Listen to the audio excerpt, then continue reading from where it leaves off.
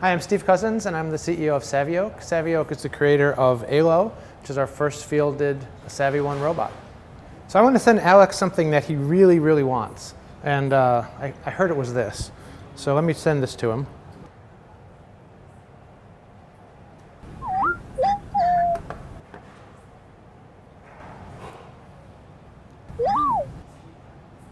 And off we go.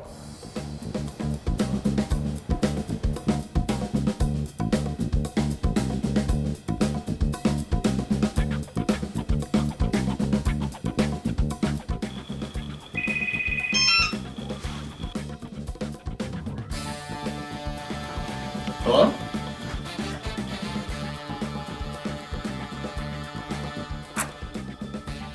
Hi there.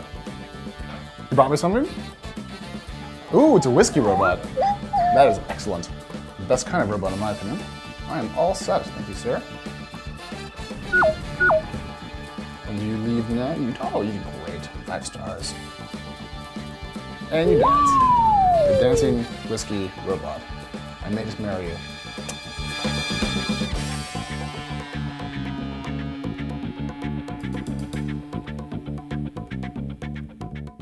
So we have the robot, we want to make a delivery. What's the process by which I, if I was at the front desk, would actually make it go? You just follow the on-screen prompts. 5014.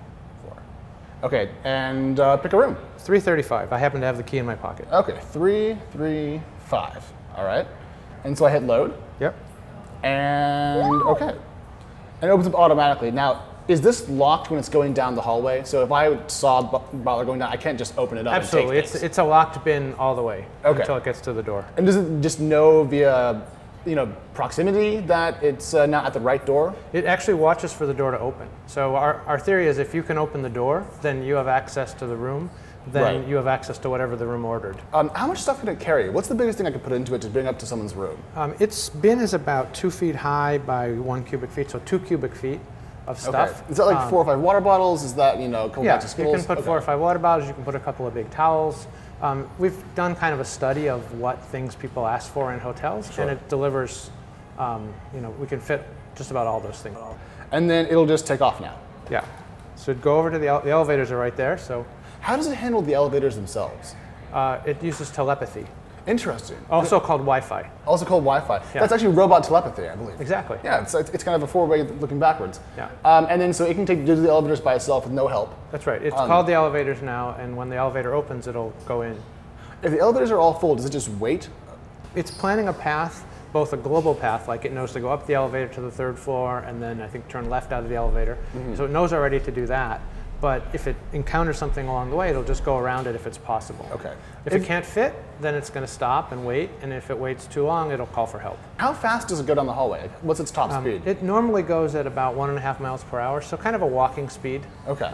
We're trying to keep it, not too fast right now. We want it to be, nice and gentle down the hallway. If I was an overcaffeinated 9-year-old, can I push it over? No. Okay, so it's a heavy. It's it'll take on most 9-year-olds. And then how many of them are currently in existence right now? This is the first one. Aloft is the first one that's going to be here, and we're making a few more for the pilot program. And we'll be rolling them out kind of gently this year, and then next year we'll be doing an early adopter program with a lot more. And speaking of the devil, Aloft has returned. Our Botlr is back. Great.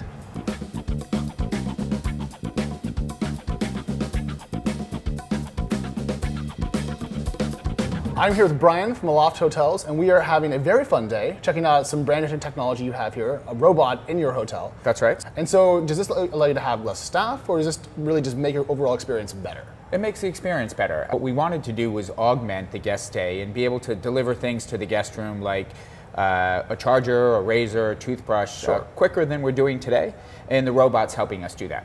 Now, we all stay in hotels, we all travel around the world. I've never seen anything like this. So is this a unique technology that no one else has yet? That's right. So we're the first to do this. We've been testing this for about 6 months, and we'll continue our pilot till the end of the year and then roll it out after that. For the average person staying at an Aloft hotel that doesn't know technology that well, they're just here for the night, are they surprised when the robot shows up to their room to bring what they asked for? Do they like it? Is it confusing?